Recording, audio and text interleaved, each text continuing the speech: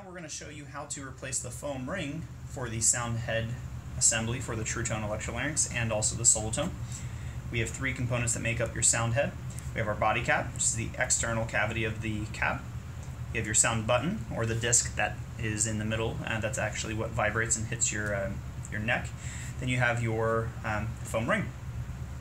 So there are many items that you can use to try to change out the foam ring. You have a screwdriver, toothpick or a paper clip, even a pen cap, cuticle pusher, or a business card. So a quick demonstration on how to replace those. First thing you want to do is take the the sound button and the foam ring. Around the sound button you will see that there is a ridge that the foam will actually fit into. So what you're going to do, go ahead and put the foam all the way around that and evenly disperse the foam. Okay. So it's going to look something similar to that. And again, I'm going to show you the body cap. On the inside of the body cap, there is a little ridge that matches the ridge that is located on the sound button. And again, that is where the foam is going to sit in and settle in.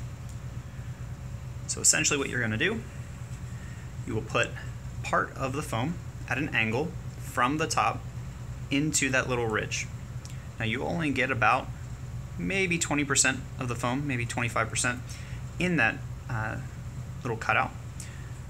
And you will then use your tools to do the rest. So for example, a screwdriver, you can slowly, using the edges, press in the foam.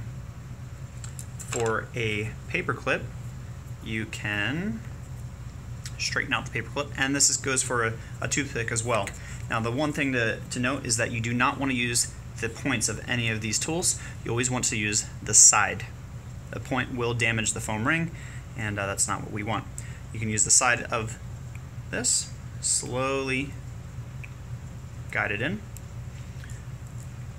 Again, pen cap, same thing, slowly guide it in there, just to get it settled a small amount in.